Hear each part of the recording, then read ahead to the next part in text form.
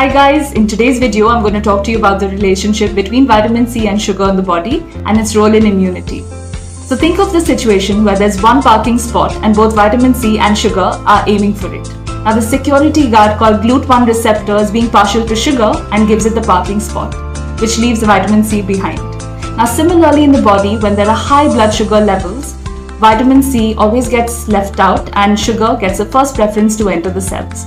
Now this isn't a good scenario for the body because our white blood cells that fight against infections are very heavily dependent on vitamin C to protect and keep a strong immune system.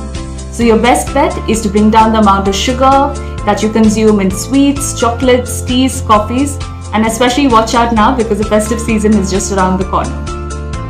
Do like this video, share it with your friends and family, and remember to follow us on Nutrify My Diet, and if you have any questions, please feel free to DM us.